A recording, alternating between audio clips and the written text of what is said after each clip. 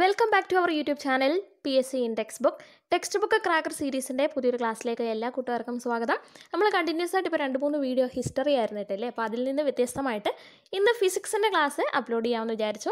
വളരെ ഇമ്പോർട്ടൻ്റ് ആയിട്ടുള്ളതും വളരെ സിമ്പിളായിട്ടുള്ള ടോപ്പിക്കാണ് ഇന്ന് നമ്മൾ ക്ലാസ് എടുക്കാൻ പോകുന്നത്. അപ്പോൾ ഇതിന് മുന്നേ ഉള്ള ഫിസിക്സിൻ്റെ ക്ലാസ്സസ് നമ്മൾ ഓൾറെഡി അപ്ലോഡ് ചെയ്തിട്ടുണ്ട്. അത് കാണാത്തവരുണ്ടെങ്കിൽ തീർച്ചയായിട്ടും കാണുക. അതിൻ്റെ ലിങ്ക് ഞാൻ ഡിസ്ക്രിപ്ഷൻ ബോക്സിലും അതേപോലെ തന്നെ കമൻറ്റായിട്ടും പിൻ ചെയ്യാം. ഓക്കെ, അപ്പോൾ ഇന്ന് നമ്മൾ പഠിക്കാൻ പോകുന്നത് heating effect of electricity and uses. നമ്മൾ ഇലക്ട്രിസിറ്റിയായിട്ട് ബന്ധപ്പെട്ട കുറേ കാര്യങ്ങൾ നമ്മൾ പഠിച്ചു. ജൂൾസ് ലോയും കാര്യങ്ങളും എല്ലാം പറഞ്ഞു. നമുക്കറിയാം, ഒരു കറണ്ട് ക്യാരിങ് കണ്ടക്ടറിനകത്തൂടെ അല്ലെങ്കിൽ ഒരു കണ്ടക്ടറിൽ കൂടി കറണ്ട് പാസ് ചെയ്യുന്ന സമയത്ത് അതിനകത്ത് എന്ത് ചെയ്യും? ഹീറ്റ് പ്രൊഡ്യൂസ് ചെയ്യും. അപ്പോൾ ആ ഒരു എഫക്റ്റ് യൂസ് ചെയ്യുന്ന ഒരുപാട് ഡിവൈസസ് ഉണ്ട്. നിങ്ങൾക്കറിയാം, ഇലക്ട്രിക് അയൺ ഉണ്ട്, electric heater, electric kettle, hair dryer, ഇതെല്ലാം ഹീറ്റിംഗ് എഫക്റ്റ് കൊണ്ട് വർക്ക് ചെയ്ത അപ്ലയൻസസ് ആണ്. ഓക്കെ, അപ്പോൾ ശ്രദ്ധിക്കുക. വൈദ്യുതിയുടെ താപഫലങ്ങൾ യൂസ് ചെയ്തുകൊണ്ട് പ്രവർത്തിക്കുന്ന ഉപകരണങ്ങളാണ്. അതായത് നമ്മളിപ്പോൾ ഈ പറഞ്ഞതുപോലെ ഒരു ചാലകത്തിലൂടെ കറണ്ട് കടന്നു പോകുന്ന സമയത്ത് എന്ത് ചെയ്യും? ആ ചാലകത്തിൽ ഹീറ്റ് ഉണ്ടാവും, താപം ഉണ്ടാവും. അപ്പോൾ ആ ഒരു താപഫലം പ്രയോജനപ്പെടുത്തിക്കൊണ്ട് പ്രവർത്തിക്കുന്ന ഉപകരണങ്ങളാണ് ഈ പറഞ്ഞതെല്ലാം. ഇനി അപ്പോൾ ഈ പറഞ്ഞ ഉപകരണങ്ങളിലെല്ലാം ഇലക്ട്രിക്കൽ എനർജി എന്താക്കി മാറ്റുന്നുണ്ട്? ഹീറ്റ് എനർജി ആയിട്ട് മാറുന്നുണ്ട്. ഇലക്ട്രിക്കൽ എനർജി എന്തായിട്ട് അവിടെ മാറുന്നുണ്ട്? ഹീറ്റ് എനർജി ആയിട്ട് മാറുന്നു. അപ്പോൾ ഏത് പാർട്ടാണ് അതിന് വേണ്ടിയിട്ട് യൂസ് ചെയ്യുന്നതെന്നാണ് ചോദിച്ചിരിക്കുന്നത്. അപ്പോൾ നമ്മൾ ഇന്ന് ഈ പഠിക്കുന്ന 2 ടോപ്പിക്കും സിമ്പിളാണ്. അതേപോലെ തന്നെ എക്സാമിന് ഷുവർ ക്വസ്റ്റ്യൻസ് ആണ് കേട്ടോ. ഉറപ്പായിട്ടും എക്സാമിന് ചോദിക്കുന്ന ക്വസ്റ്റ്യൻസ് ആണ്. അതെ, ഹീറ്റിംഗ് കോയിലും അതേപോലെ സേഫ്റ്റി ഫ്യൂസും ഭയങ്കര ഇമ്പോർട്ടൻ്റ് ആട്ടോ. ഈസിയുമാണ്, ശ്രദ്ധിക്കുക. Name the part in which electrical energy changes in to heat energy. നമ്മൾ ഈ പറഞ്ഞ electric ആനിലാണെങ്കിലും electric heater, kettle, hair dryer, ഇതൊക്കെ വൈദ്യുതിയുടെ താപഫലങ്ങൾ പ്രയോജനപ്പെടുത്തുന്ന ഉപകരണങ്ങളാണെന്ന് പറഞ്ഞു. ഇതിലൊക്കെ ഇലക്ട്രിക്കൽ എനർജിയെ ഹീറ്റ് എനർജിയായിട്ട് മാറ്റുന്ന പാർട്ട് ഏതാണെന്നാണ് ചോദിച്ചിരിക്കുന്നത്. ഏതാണെന്നറിയാമോ? ഹീറ്റിംഗ് കോയിലാണ്. ഏതാണ്? Heating coil. ദെൻ അടുത്തൊരു ക്വസ്റ്റ്യൻ ആയിട്ട്, അപ്പോൾ ഞാനൊരു കാര്യം പറയട്ടെ. നമ്മൾ ഇന്നിപ്പം ടെക്സ്റ്റ് വെച്ചിട്ടാണ് പറയുന്നത്, അതോ ഞാൻ ഷോർട്ട് നോട്ട് പ്രിപ്പയർ ചെയ്തിട്ട് നമ്മൾ സാധാരണ ബാക്കിയുള്ളതൊക്കെ ചില ക്ലാസ്സൊക്കെ ചെയ്യുന്നത് പോലെ ചെയ്യണോ, അതോ ഈ രീതി വേണോ എന്നുള്ളത് നിങ്ങൾ പറയുക കേട്ടോ. Which material is use to make this part? ഈ ഹീറ്റിംഗ് കോയിൽ നമ്മളെല്ലാ വസ്തുക്കളൊന്നും വെച്ചിട്ട് നമുക്ക് ഹീറ്റിംഗ് കോയിൽ ഉണ്ടാക്കാൻ പറ്റത്തില്ല. അപ്പോൾ ഏത് മെറ്റീരിയൽ വെച്ചിട്ടാണ് ഹീറ്റിംഗ് കോയിൽ നിർമ്മിക്കുന്നത്? വളരെ ഇമ്പോർട്ടൻ്റ് ആണ്. നിക്രോം യൂസ് ചെയ്തിട്ടാണ്. നിക്രോം എന്ന് പറയുന്നത് ഒരു അലോയി ആണ് കേട്ടോ. അലോയി എന്ന് പറഞ്ഞാൽ നമ്മൾ മെറ്റൽസിൻ്റെ പ്രോപ്പർട്ടീസൊക്കെ പഠിച്ചപ്പോൾ ഓരോ മെറ്റലും ഇൻഡിവിജ്വലായിട്ട് യൂസ് ചെയ്യുന്നതിനേക്കാളും ഈ മെറ്റൽ എല്ലാവരും കൂടെ ചേർക്കുന്നതിന്, ഒന്നിൽ കൂടുതൽ മെറ്റൽസ് കമ്പൈൻ ചെയ്യുന്നതിനെ നമ്മൾ അലോയിസ് എന്ന് പറയുന്നത്, അലോയ്.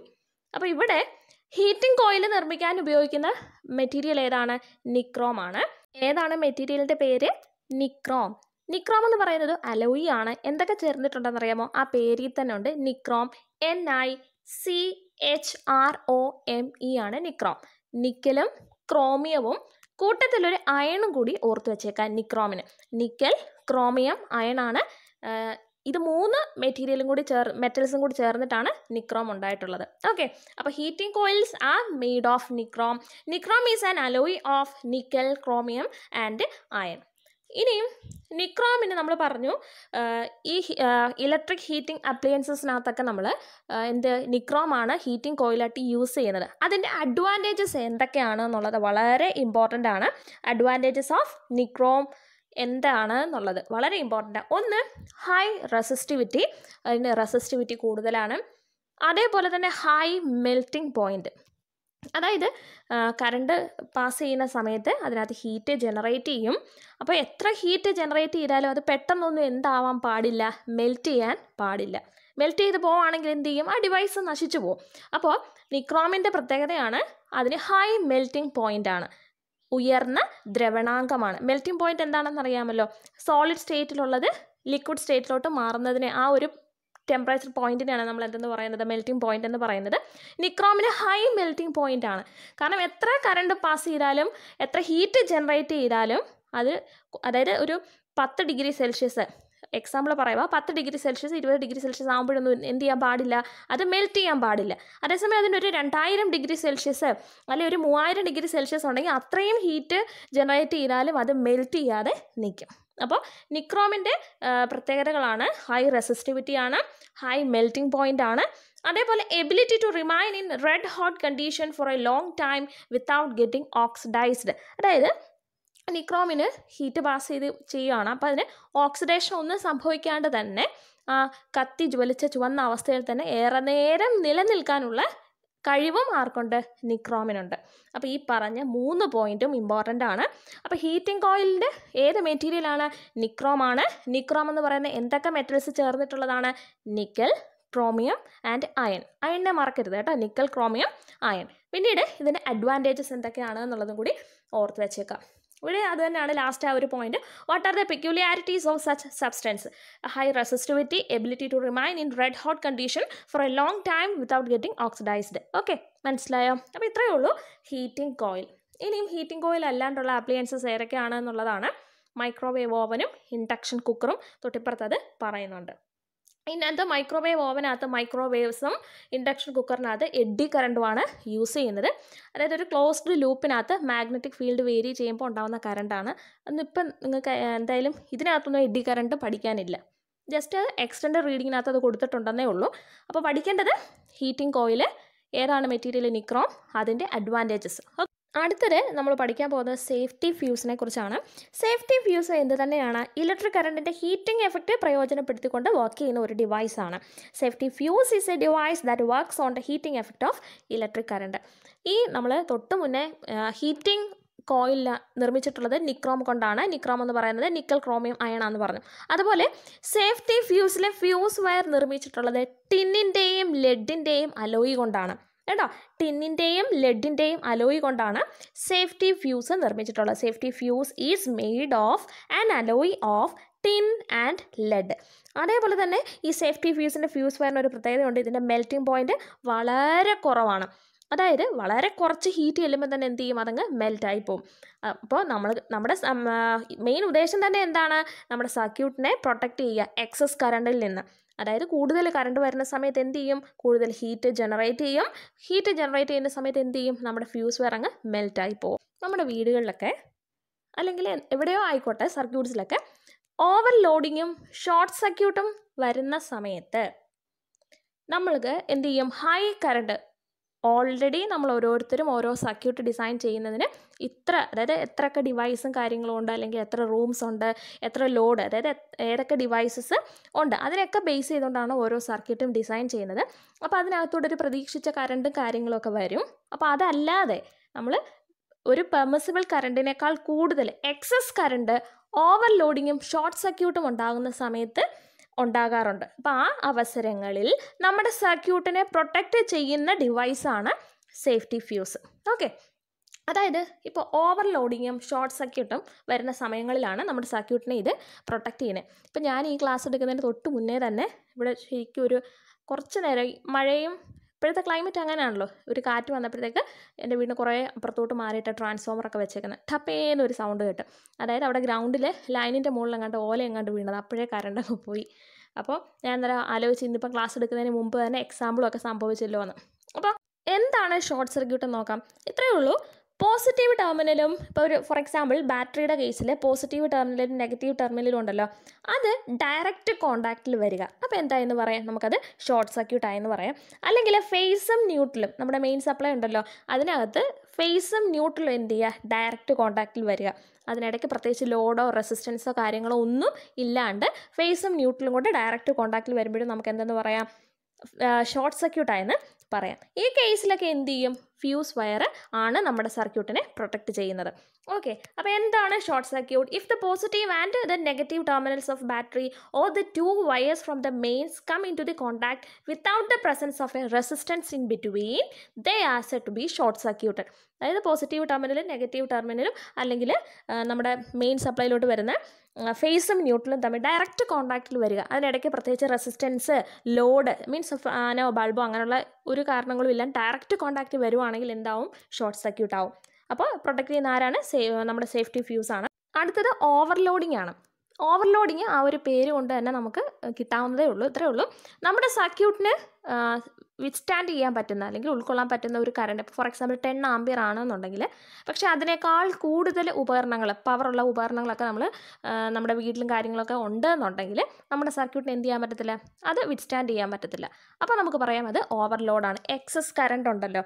അപ്പോൾ ഈ സന്ദർഭങ്ങളിൽ ഇപ്പോൾ ആദ്യം നമ്മൾ ഷോർട്ട് സർക്യൂട്ട് ആവുന്ന സമയത്തും എക്സസ് കറണ്ട് ഉണ്ടാവും. ആ സമയത്ത് എന്ത് ചെയ്യും എന്നറിയാമോ, നമ്മുടെ ഫ്യൂസ് വയർ എന്ത് ചെയ്യും, ഹീറ്റായിട്ട് അത് പെട്ടെന്ന് അങ്ങ് മെൽറ്റ് ചെയ്യും. അങ്ങനെ നമ്മുടെ ഫ്യൂസ് വയർ അങ്ങ് ബ്രേക്ക് ആവും. അതുവഴി നമ്മുടെ സർക്യൂട്ടിലോട്ടുള്ള കറണ്ട് ഫ്ലോ അങ്ങ് ബ്രേക്ക് ആവും. മനസ്സിലായോ? അങ്ങനെയാണ് ഷോർട്ട് സർക്യൂട്ട് വരുന്ന കേസിൽ നമ്മുടെ സേഫ്റ്റി ഫ്യൂസ് നമ്മളെ പ്രൊട്ടക്റ്റ് ചെയ്യുന്നത്.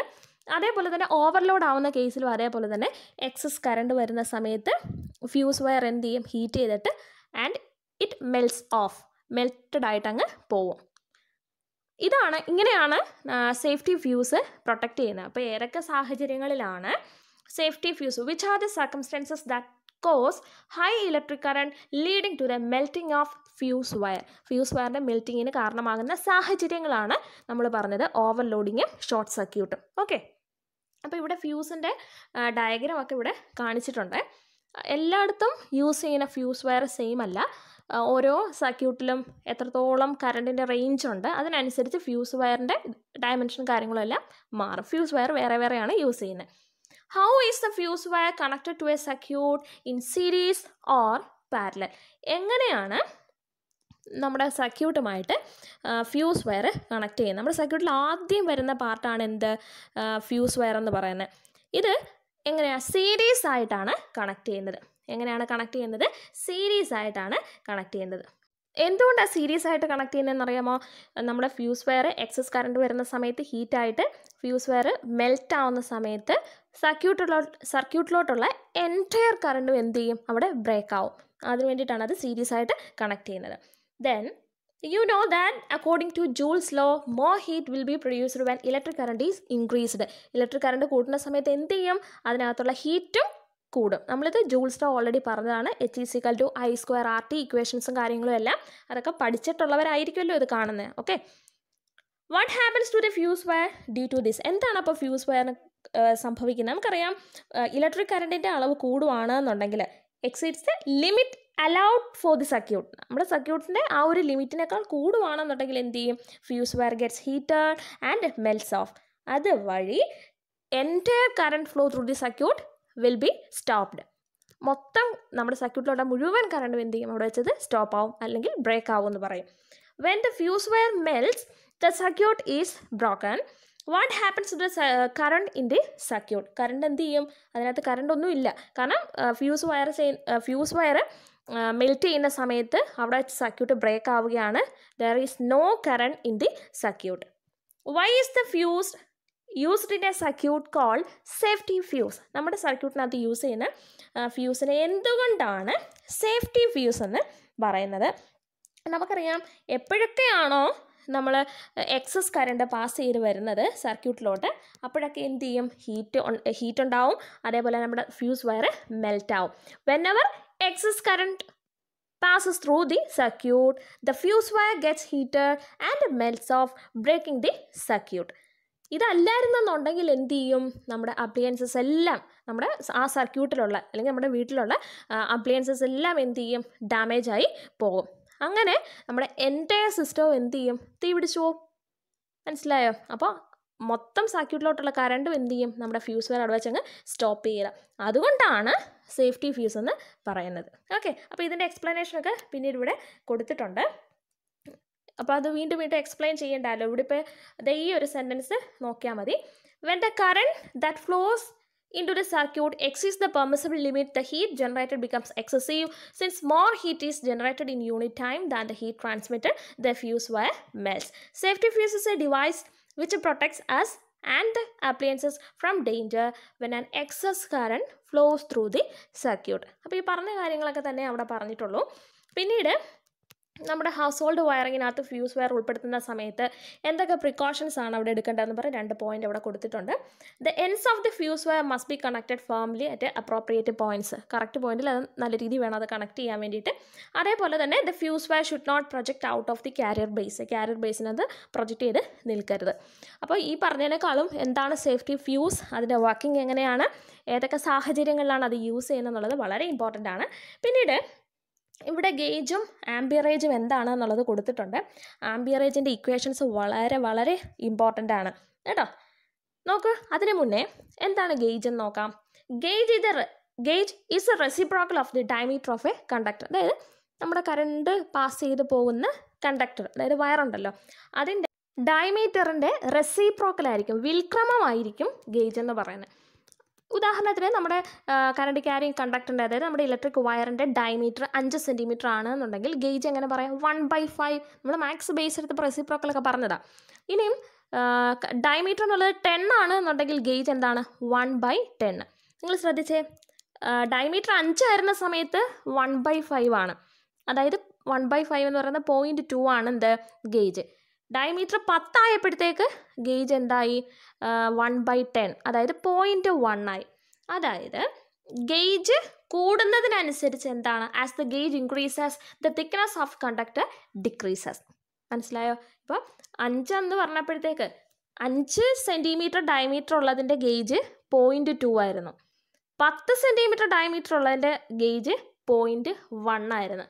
അതായത് ഗേജ് കൂടുന്നതിനനുസരിച്ച് എന്ത് ചെയ്യുന്നുണ്ട്, തിക്നെസ് കുറയും. ഇപ്പോൾ 5 സെൻറ്റിമീറ്റർ ഉള്ളതിൻ്റെ ഗേജാണ് കൂടുതൽ അല്ലേ. 5 സെൻറ്റിമീറ്റർ ഉള്ളതിൻ്റെ ഗേജ് എന്ന് പറയുന്നത് 1/5, അത് 0.2 ഉണ്ട്. പക്ഷേ 10 സെൻറ്റിമീറ്റർ ആകുമ്പോഴത്തേക്ക് എന്ത് ചെയ്യും, അതിൻ്റെ ഗേജ് കുറയുകയാണ് ചെയ്യുന്നത്. As the gauge increases the thickness of conductor decreases. അല്ലെങ്കിൽ തന്നെ ഡയമീറ്ററിൻ്റെ റെസിപ്രോക്കലാണ് ഗേജ് എന്ന് പറയുന്നത്. അപ്പോൾ റെസിപ്രോക്കൽ എന്ന് പറയുമ്പോൾ എന്താ, ഒന്ന് കൂടുമ്പോൾ ഒന്ന് കുറയും. അതായത് ഗേജ് കൂടുകയാണെന്നുണ്ടെങ്കിൽ കണ്ടക്ടറിൻ്റെ തിക്നെസ് കുറയും. And hence the amperage also decreases. കണ്ടക്ടറിൻ്റെ thickness കുറയുന്ന സമയത്ത് ആംബിയറേജും കുറയും. എന്താണ് ആംബിയറേജ് എന്നറിയാമോ? ഒരു ഇൻസ്ട്രുമെൻറ്റിൻ്റെ വാട്ടേജും വോൾട്ടേജും തമ്മിലുള്ള റേഷ്യോ ആണ് ആംബിയറേജ്. അതായത് ഒരു എക്യുപ്മെൻറ്റിൻ്റെ പവറും അതിനകത്തുള്ള വോൾട്ടേജും, നമ്മൾ അപ്ലൈ ചെയ്യുന്ന വോൾട്ടേജും തമ്മിലുള്ള റേഷ്യോ ആണ് ആംബിയറേജ് എന്ന് പറയുന്നത്. Amperage is equal to wattage divided by voltage ആണ്. അത് വളരെ ഇമ്പോർട്ടൻ്റ് ആണ് കേട്ടോ. ഇതൊക്കെ ചോദിക്കും, ഒരു മാർക്കിനൊക്കെ ഫിൽ ഇൻ ദ ബ്ലാങ്ക്സ് പോലൊക്കെ ഒരുപാട് ചോദിച്ചിട്ടുണ്ട് കേട്ടോ. Amperage A is the ratio of power of an equipment to the voltage applied. Amperage increases with the thickness of the conductor. കണ്ടോ? അപ്പോൾ നമ്മൾ ഗേജും ആംബിയറേജും വോൾട്ടേജും ഒക്കെ റിലേറ്റ് ചെയ്താൽ പറയുന്നത്. ഗേജ് കൂടുന്നതിനനുസരിച്ച് തിക്നെസ് കുറയും, ആംബിയറേജ് കുറയും. ഓക്കെ, ഗേജ് കൂടുന്നതിനനുസരിച്ച് തിക്നെസ് കുറയും, ആംബിയറേജ് കുറയും. ഇനി ഇത് തിരിച്ചു പറഞ്ഞാൽ എങ്ങനെ, ഗേജ് കുറയുന്നതിനനുസരിച്ച് തിക്നെസ് കൂടും, ആംബിയറേജ് കൂടും. അങ്ങനെ ഓർത്ത് വെക്കുക കേട്ടോ. അപ്പോൾ ഇത്രയും കാര്യങ്ങളാണ് ഇന്നത്തെ ദിവസം നമ്മൾ പറഞ്ഞത്. ഇച്ചിരി ലെങ്തി ആയിപ്പോയി എന്ന് എനിക്ക് തോന്നി. അപ്പോൾ ഇന്നത്തെ ക്ലാസ് മനസ്സിലായെന്ന് ഞാൻ വിചാരിക്കുകയാണ്. ക്ലാസ്സസ് നിങ്ങൾക്ക് യൂസ്ഫുൾ ആണ്, മനസ്സിലായിട്ടുണ്ട് എന്നുണ്ടെങ്കിൽ ലൈക്ക് ചെയ്യുക, അതേപോലെ തന്നെ കമൻറ്റ് ചെയ്യുക, നിങ്ങളുടെ ഫ്രണ്ട്സിന് മാക്സിമം ഷെയർ ചെയ്യുക. അപ്പോൾ നിങ്ങളുടെ വിലയേറിയ അഭിപ്രായങ്ങൾക്കായി കാതോർത്തുകൊണ്ട് നിർത്തട്ടെ. നന്ദി, നമസ്കാരം.